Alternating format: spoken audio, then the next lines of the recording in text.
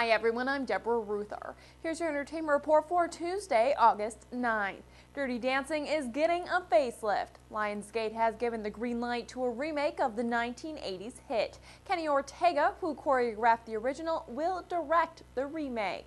Syfy has canceled its popular drama comedy, Eureka. Despite ordering 6 episodes for the 6th season, the network has decided to pull the plug, making the show's 5th season its last. Fans can catch Eureka every Monday night at 8 Eastern on Syfy.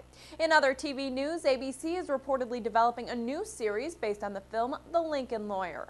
The movie starred Matthew McConaughey as a less-than-perfect defense attorney who works out of the backseat of his Lincoln car. And Gerard Butler has signed on to star in The Bricklayer. The film will be adapted from the former FBI agent Noah Boyd's best-selling novel of the same name.